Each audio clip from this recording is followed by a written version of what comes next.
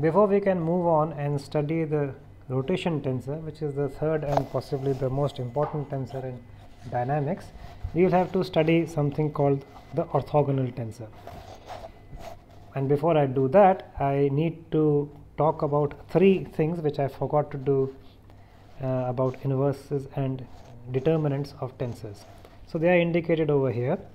The first is that if I have a tensor A and it has principal values lambda I, then lambda I inverse are the principal values of A inverse. Something you can prove reasonably easily. Second thing is that if I want to compute a determinant of A, then the determinant of A is simply the multiplications of all the principal values of A. And the final object is that the determinant of the product of two tensors is the product of the determinants of the tensors. Okay, so the last one is it's very similar to computing the to saying that the determinant of a product of matrices is the same as the product of the determinants of the matrices. Let me just mention kind of talk about number 4 a little bit. See, we have said over here that determinant is independent of the coordinate system. That means, imagine if I have a let me just pick the right one. Imagine if I have a tensor which has three different principal values which are real. Okay, so the most take A to be symmetric if you wish. Then correspondingly I will have three principal vectors. Correspondingly there will be a principal coordinate system, and in the principal coordinate system A, we have seen, will be given by lambda 1, lambda 2, lambda 3, and everything else will be zeros. The determinant of A, because it is independent of coordinate system, is therefore simply lambda 1, lambda 2, lambda 3. So that kind of proves this. Okay, great. Now coming back to orthogonal tensors. So what's an orthogonal tensor? An orthogonal tensor Q is something which operates on any vector A, and the outcome is such that the length of the vector remains unchanged. Okay, so it preserves its length. Of course, it could have rotated, flipped, fallen over, done whatever. So in terms of pictures, if this was A, then QA must be of the same length. I hope it is of the, well, actually let me do it simple. So I will grab hold of this, copy, paste, and I will try and rotate it. So this would be QA. Okay, so these lengths are the same. Yeah. Of course, they will not be in the same direction. Okay, so that's what an orthogonal tensor is. You may be tempted to think of the orthogonal tensor as something which is a rotation, and I will show you shortly that is not always the case. Mirroring an object is another way to transform it linearly without changing its length, and a mirroring is not the same as rotation. Okay, here are some properties of an orthogonal tensor. Let us for the moment say that given an orthogonal tensor, let its principal values be lambda I. Remember, principal values are the same as eigenvalues. Okay. I don't think you can read it very clearly, so let me write it again, eigenvalues. Okay. So the first property is that the inverse of an orthogonal tensor is simply its transpose. Let me quickly prove this for you. Okay. So, well, what we know is that the length of a vector remains unchanged. Well, that means that Q, the squares of these are the same. That means Q dot A times Q dot A is the same as A.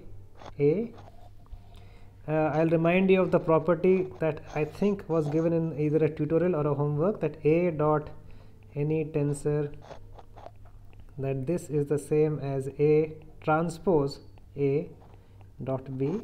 So we'll use this property over here, and we will get Q transpose q. Okay,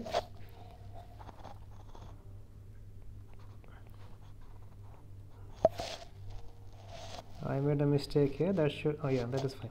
Q transpose q dot a. Okay, where is it gone? Okay, a is equal to a dot a. I'll remind you of another property that we had, that for any two vectors a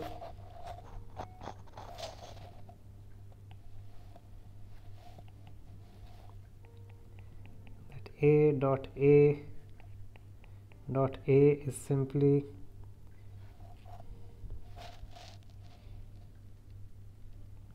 that's hardly a property.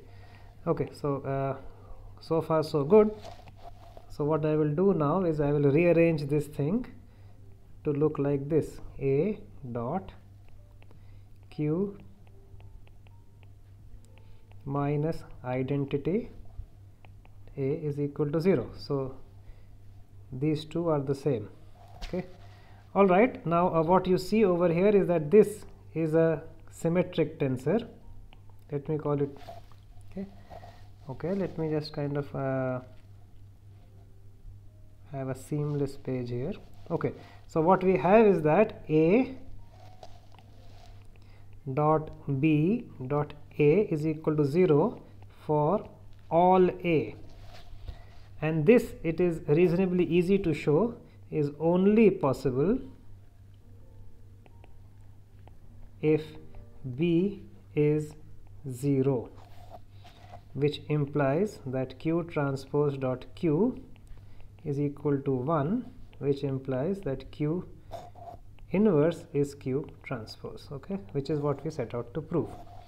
Okay, this step is useful for you to do. I'll encourage you that you show it. Okay, coming to the next property over here. As I said, the lambda I are principal values of q. I will show you now that the principal values have magnitude exactly 1, and in fact the only interesting orthogonal tensors are those for which two principal values are complex conjugates and one of them is either 1 or minus 1. Okay, so let's do this. It's going to be a bit of a discussion. So the first thing is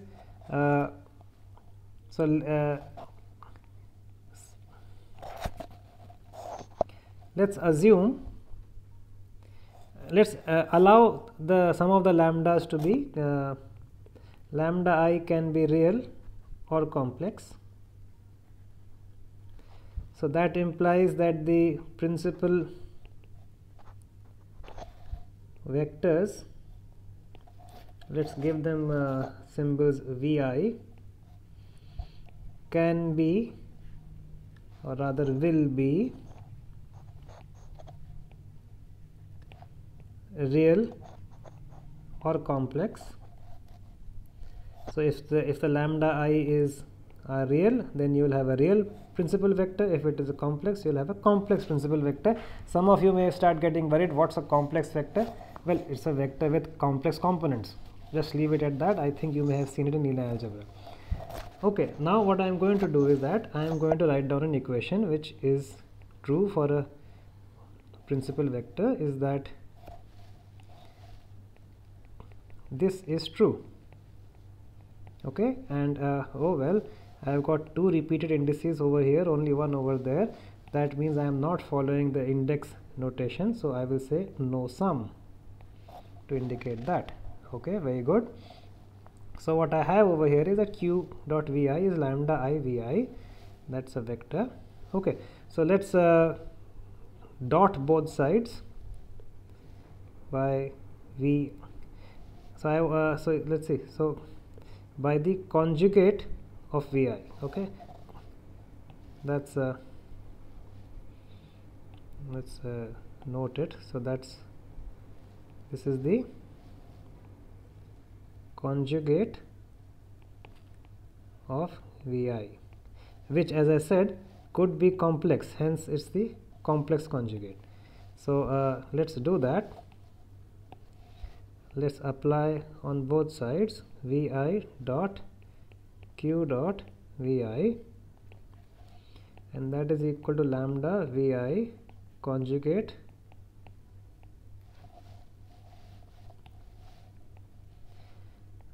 okay. So this is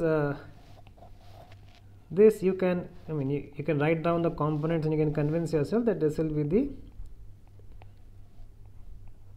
the magnitude of the vector. Okay, now over here I am going to use this formula again to shift q over here. So let's do that, and I will get q transpose dot vi conjugate dot vi. Okay, well, q transpose is q inverse dot vi. This is a real tensor, so therefore I can take the conjugate all the way out, okay, and write it like this, and I will get lambda I vi square. Okay, and then I will recall what we just did, that if lambda I are the principal values of q, then lambda inverse are the principal values of q inverse. So that means this will become 1 by lambda I vi whole conjugate dotted with vi is equal to lambda I vi square. Well, this bit and that bit will cancel, and I will get, so let's cancel this, so these bits will cancel, and I will get lambda I bar is equal to 1, which implies that the magnitude of is 1, which implies, so if the magnitude is 1, then I have either lambda I is plus 1 or minus 1 or a plus ib with a square plus b square is equal to 1. So that's what I have over here, that the magnitude is 1, it could be plus or minus 1 or these. Okay, so these are the possibilities. Now of course, so here are the lambda i's. The first possibility is that all of them are 1. Second possibility could be that, well, maybe some of them are 1 and some are minus 1. Okay, here is one more possibility, 1 minus 1 minus 1, yet another minus 1 minus 1 minus 1. Then I have the possibility that plus 1 a plus ib and a minus ib, and yet another one minus 1 a minus plus minus ib. So here are all the possibilities that I have for lambda i's, the 3 lambda i's. Okay, so let's check, let's see what is going to happen. This is simply identity, okay, and this one is negative of identity, right?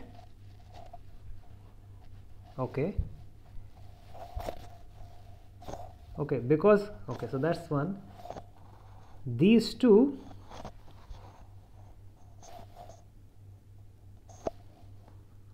okay, so let me actually say it differently. So what, now if a tensor, so if this was the case, then q, so let me actually, okay, I guess that's the better way. So let me put a b c d e f. Okay, so in case a, q is 1, which is trivial. In case d,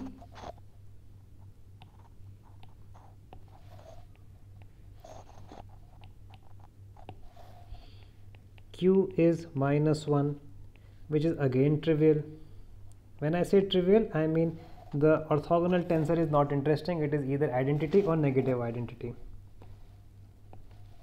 Case B and C,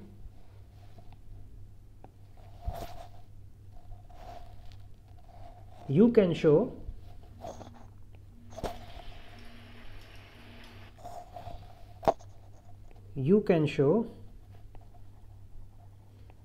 are also trivial,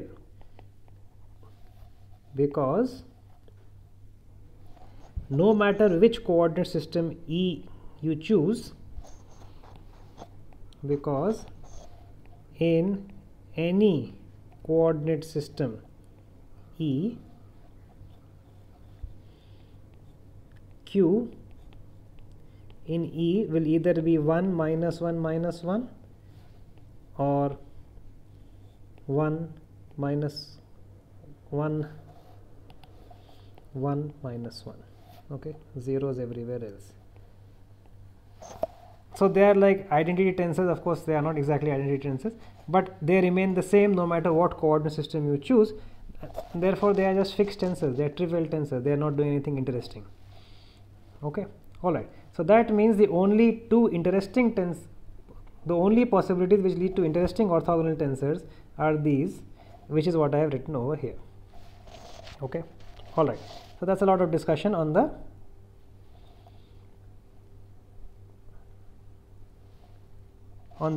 second property.